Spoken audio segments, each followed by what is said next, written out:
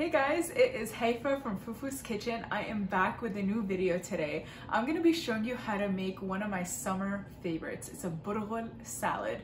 Burghul, also known as Bulgar, is cracked wheat. It is a grain that is super delicious, very versatile, and today we're going to be using it in a salad. So come check the ingredients to make this delicious dish. All right, so you are going to need some burghul, which is the star of the dish. This is cracked wheat, and this is the coarse kind, not the same that you would use in tabbouleh. This one is bigger. You are going to need some water. I have 3 cups of water here. You're going to need 1 bouillon cube or bouillon powder, whatever you have. You're going to need about 2 tablespoons of tomato paste, because I have 1.5 cups of burghul, by the way. And then you're also going to want some curry powder if you have it. If you don't, completely fine. You could just omit this ingredient, but my mom always added it, so I like to add it. And then we're going to chop up some vegetables, which I'll show you later. But first, let's get started on this burghul, because it's going to take about 10-15 minutes to cook, and then we'll chop up these yummy veggies. All right, so on my stove, I have a pot over here. And what I'm going to do is add 3 cups of water. You could even use vegetable stock. This dish is vegetarian. It's even vegan friendly. And we're also going to add 1.5 cups of Bulgar to that. Just going to stir it up a little bit. I want it to start boiling, that's why I raised it up higher, the heat. And then I'm going to add my bouillon cube in here. This is going to give it some umami, lots of flavor. You could use the powder, whatever you have. And then we're also going to add the tomato paste at this point, because we want all the flavors to kind of cook together.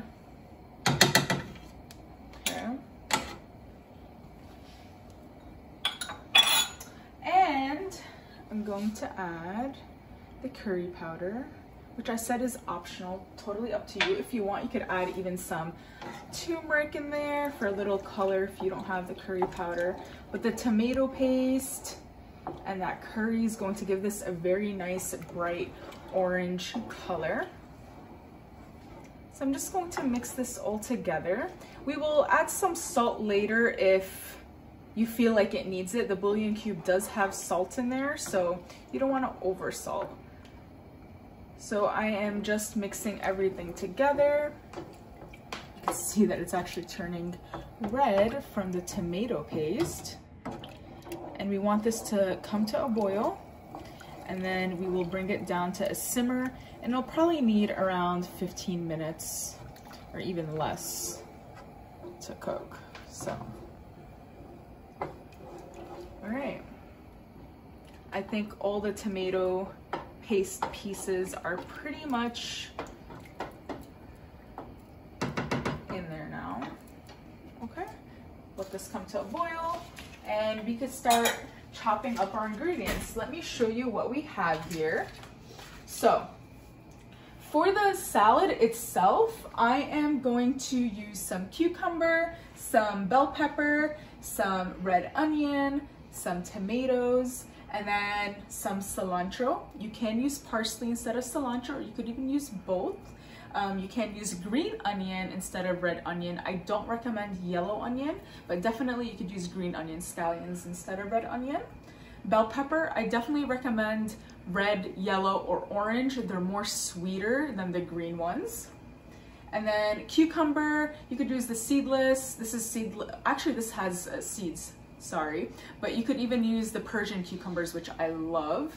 And then tomatoes, I'm using these beautiful in-season cherry tomatoes. Aren't they so nice?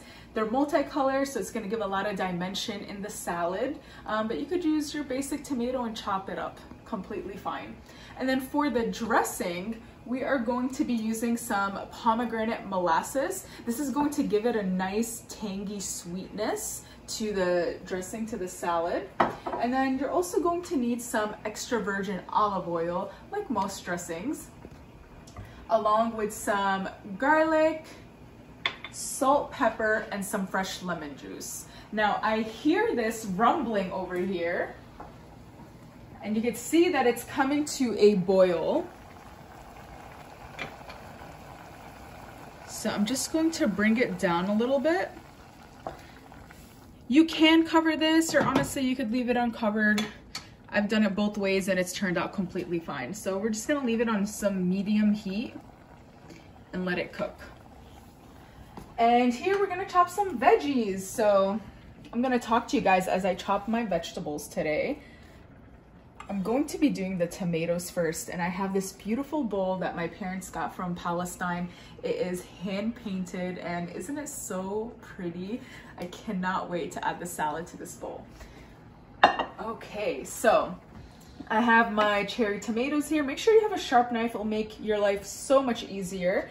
I'm just going to half these cherry tomatoes, just like so. Like I said, if you want, you could use a regular sized tomato, beefsteak, Roma, whatever you have. I'm actually growing some cherry tomatoes in my garden this year, and I see them. They are coming through. Probably next month I'll be enjoying some tomatoes from the garden. So for now, I have these. And all these different colors are going to look really pretty in this salad. And I'm just gonna add all my ingredients into this bowl, make it easy. I'm also gonna chop up some cucumber.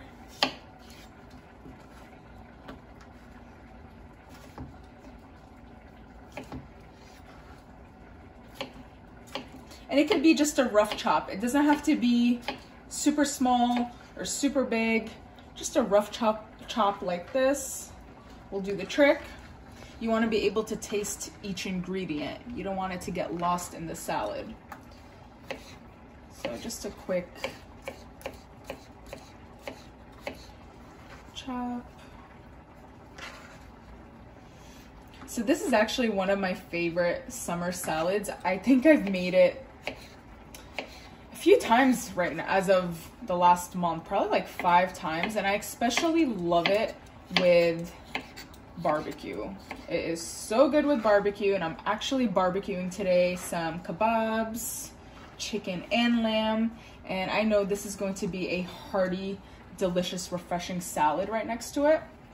Okay, so now we're going to do the bell pepper. I'm just gonna lower this a little bit. Okay, so now we're doing the bell pepper. So I already cleaned it up a little bit. And the reason why I like using orange, yellow, or red is because it is sweeter than green. Green bell peppers are a little bit more bitter.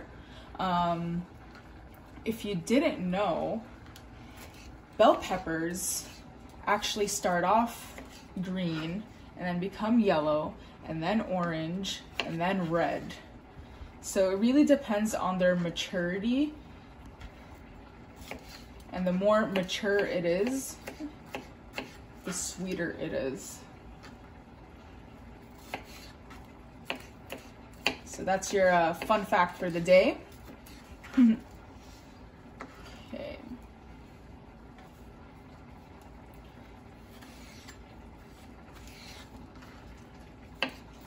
So you can see here, I am just chopping away, nothing fancy.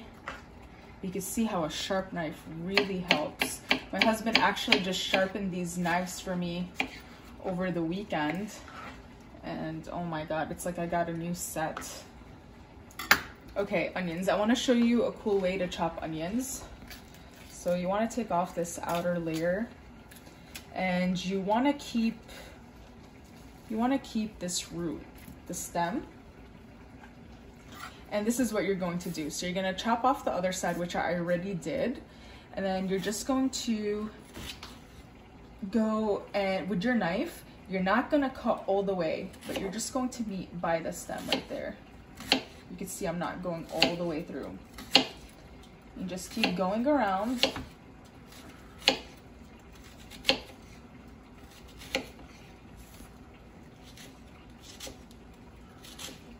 Okay, there you go. So it's all here. Now, it's so much easier to just chop these because it's still holding on to this. So it just makes it so much easier.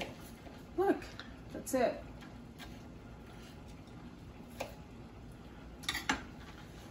So hopefully that tip is going to help you when you're cutting onions.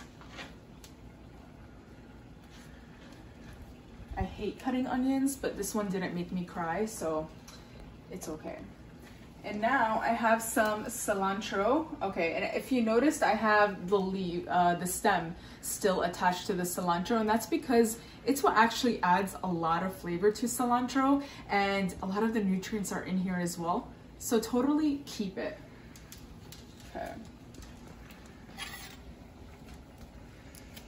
I just kind of piled it all together really tightly. It'll be easier to kind of chop up.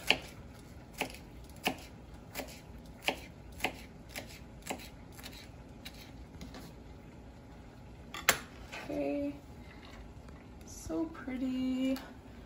It's already so pretty.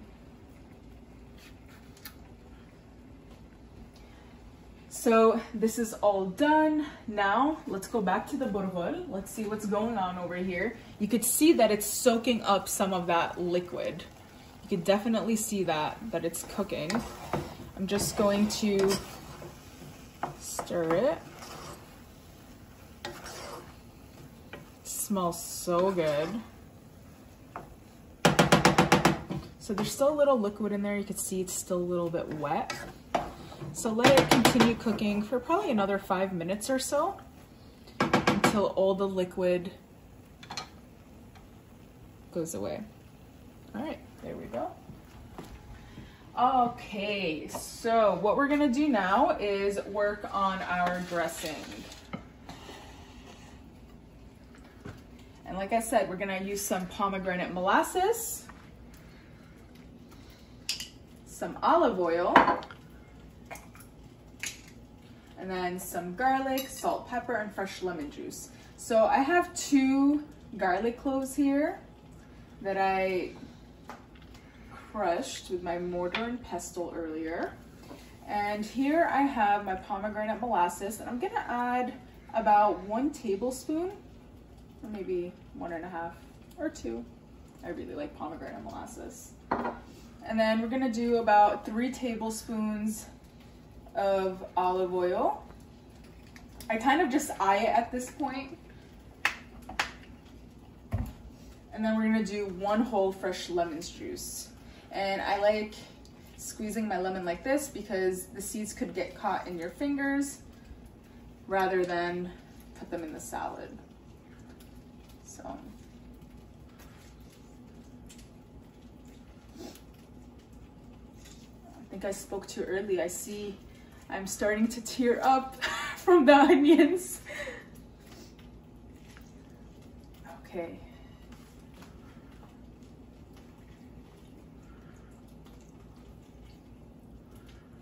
And I prefer lemon instead of lime, but if all you had was limes, you could definitely use that instead.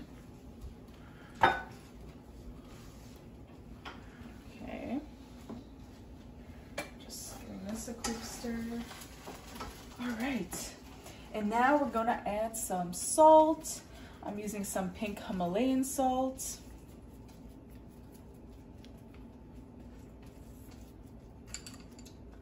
A little pepper. I know a lot of people don't add pepper to their salads, but I like the flavor of it. I'm just gonna give this a quick stir.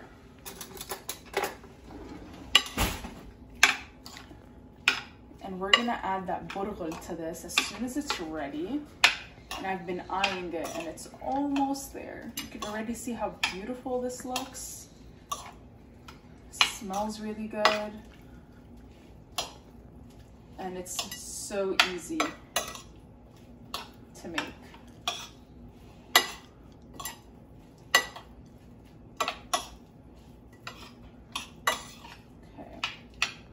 If you had some dried mint, I totally put that in here as well, or even fresh mint. You could chop it up with that cilantro. It'd go really well. All right, guys, this is ready. Now we just need that star. We need that bulgur to be ready. Let's check on it. Okay, so it is getting there. You could see that it is soaking up that water and it is drying out, which is what we want. And I actually prefer this over rice. I really, really like this, especially like I said with barbecues or in the summertime. My mom would always make burghul. She said, guys, should I make rice or should I make burghul? Burghul, always. Okay, and I like to just test it out, see if it's soft, which it is. So I'm just gonna give that a minute and it should be done. And it's on medium heat. And you can see it takes no time to cook. It literally takes about 10-15 minutes, a little less than rice. Rice takes maybe around 20. So this is definitely more of a time saver than rice, I would say. And it's easier to flavor as well. And it has a nicer texture, in my opinion. Okay, so this is all ready. That's about to be ready, and we will taste the salt and everything at the end to see if you need to add a little bit more. But for now, this looks beautiful, and honestly, you could just enjoy this salad as is and it will be delicious. But let's add the burghul to this now. Okay, so I'm actually going to, and don't worry about the burghul being hot and adding it to the salad. It's not gonna like wilt anything because you're going to put this straight in the fridge after. I'm just putting a majority of it right now, just to show you guys. Like I said, look at that beautiful orange color. Okay, look at that. Oh my God, it smells so good. And then I like to always have extra because this is great for meal prep. You could keep it in the fridge all week long and enjoy it whenever. I hope you enjoyed watching me make this burghul salad. Vegetarian, vegan friendly, absolutely delicious. Hope you give it a try.